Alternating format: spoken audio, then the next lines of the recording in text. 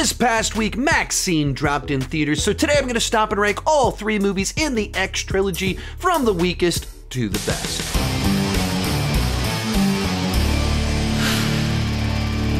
Hi, my name is Sean, and I love to talk about movies and TV way too much. With that in mind, go ahead and join me down below in the comment section, share your ranking of the X Trilogy, and let me know your thoughts on it as a whole. As for me, I feel like I don't love any of the individual films as much as I would assume that most of you love one or more of the individual films, but I love that a trilogy like this exists. I want more things like this to exist in the world, and I love that you have this peculiar trilogy where each individual film is tackling a different subgenre of horror. They're set in different decades. They have wildly different aesthetics, but there is kind of this shared set of characters and a thematic through line running throughout the entire thing, so it really does make sense and work as a trilogy, but in a whole new way. Likewise, it was made very cheap, but it looks very cool. It does interesting things. It has a wonderful aesthetic to it. And in my mind, this is the example of like all of these people out there making these generic movies that all feel the same. And then Ti West comes along and makes this trilogy for as cheap as he does. And each of the movies pop, they stand out, they leave a mark. And I'm not wild about all of them, but each of them left its own individual impression and had its own thing it was trying to do, and I love that. But what's my ranking? Let's get started. In third, MaXXXine, and this is a frustrating one. I really wanted to enjoy this film more than I did on the whole, because there's so much in here that's really great, where it has this wonderful 80s aesthetic, where both in the look of it, the way that it captures the 80s stalker thriller vibe, the look to it, we're taken to a time and a place. You feel like you're in 1980s Hollywood. You feel like you're watching a 1980s stalker thriller. It captures that perfectly. It's also populated by a lively set of characters. Of course, Mia Goth is the standout there as MaXXXine, and she's just really fantastic in all of these movies, and she continues to be in this film. But all of these little side characters, with Kevin Bacon showing up, Giancarlo Esposito playing a character besides Gus Fring, just all of them are lively, fun to see on screen. But when it comes to the actual plot itself, I don't think that it fully worked. Some of that is that the central mystery, I just felt was so obvious where it was going. Kit Laser, one of my fellow online critic friends, wrote a tweet that said this: MaXXXine is a whodunit in the same way that Blue's Clues is, which is a very brutal way to say what I think is true of this film, which is you know exactly where it's headed. The pieces are so obvious that anyone can piece this together. Who's going to be behind everything that's going on.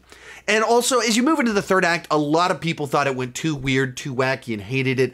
I didn't hate it, but I didn't find it fully satisfying either, because it just felt so much like, okay, yeah, that's where I thought this was going. The other one that I think really held this movie back for me is I felt as a thriller, there weren't nearly enough thrills, where you have kind of two different stalker killers in LA taking people out. You have multiple sequences where people are killed, or you're showing kind of the lead up to their death. And I just never felt it did a good job of building actual tension in those situations. I didn't feel the danger, or they were too quick, or just played out so matter of fact that it was about the gore, which there's some nice, nasty gore kills in here at times, or not even kills. There's one in the middle that someone gets what's coming to him and doesn't die, and perhaps one wishes that he did. But you get the good gore, but I didn't feel the tension in the sequences. I didn't feel the growing tension and danger throughout the film, and I think that's just so pivotal to a movie like this. If you're going to make a whodunit thriller, I need to feel on the edge of my seat, and you have to be able to at least be a little bit smarter than me with the twists, turns, and reveals, and I didn't have either one of those things. So the performances are fantastic. The characters are great. There's some nasty gore that I loved. The aesthetic, the vibe is all wonderful. But at the center of the genre, it didn't deliver. Our runner-up, X, the movie that kicked off the entire trilogy in a film that really kind of felt like it came out of nowhere, where there wasn't a ton of marketing, and then all of a sudden it was like, hey, this movie called X is coming out, and as soon as the movie played, they're like, by the way, there's another one coming out in 6 months, and then that one came out, and by the way, there's another one coming out in a couple of years, and set up this whole trilogy and world that was so much more interesting and rich and dense than it would immediately seem from the basic synopsis of this film.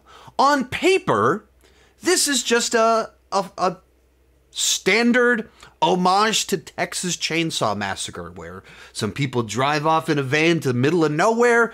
They stay at this obscure little cabin attached to a house, and the people in the house start killing them, Texas Chainsaw Massacre style. Simple enough. But in the execution, Ti West brings in so much kind of more into it, where it's so thematically rich for such an overplayed plot line. And exploring these ideas, time catches up with all of us, and the nature of ambition and what we want in life, and ideas about communication and different expectations between people and relationships. There's all of these little things in there that are much more profound and emotionally satisfying and resonant than make any sense to be in a movie like this, traditionally speaking. Like, you care so much more about the characters, you care so much more about the killers, and all of it just has more oomph and weight to it. And you start to realize how much that even these tried and true genres, these slashers that we've been making them for 50 years now, there's still more to explore there. There's still more that can be brought to the table. And in the most unlikely of places, a slasher about shooting a porno, you can explore the human experience and understands ourselves a little bit better. And I don't know, that's just kind of what was impressive. But now, as for me, this is a movie I probably respect more so than I fully enjoy the specific subject matter on people going out to shoot a porno and the relationships with some of the characters and stuff. Not exactly my cup of tea to just re-explore and go back to a bunch to, and not connect characters that I relate to at all. But that doesn't change the fact that I think that Ti West did something very impressive. But coming in at number 1, Pearl, one of the most unexpected prequels and horror films I have ever seen, where X, homage to 70s slashers, Texas Chainsaw Massacre, and then they do a prequel about the old lady and what was she like growing up, what made her so cuckoo. And it's an homage to The Wizard of Oz, of all films.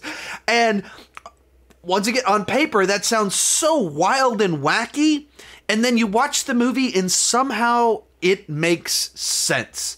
And the movie is doing this Wizard of Oz aesthetic, and there's times where it just shifts off to kind of the daydreams that are going off in her mind, and then we go back to the horror that is her real life and the insanity that is her real life. There's something which is just so captivating about the entire experience. We're just swept up into this twisted wonderland of sorts that we're off into, and I think a big part of it is just Mia Goth's performance, where she is so good at playing this aw shucks innocent psychopath, where in certain scenes she just seems so sheltered from the world while also not being that at all.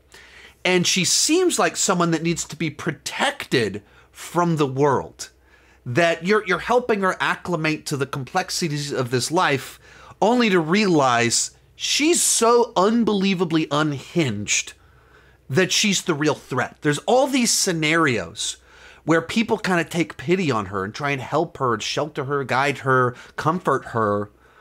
and you buy into it. You can see why anyone would feel that. And then you can so quickly watch the transition, the moment where it clicks. I'm with Cuckoo for Cocoa Puffs over here. And then when she goes into full-blown crazy mode, it's so convincing. It's this character that is way out there in left field in this very odd film, but feels totally believable because of the performance. And there's so many just little details all throughout the entire film where you'll have like these gorgeous shots of a farm or a scarecrow and then a pig covered in maggots.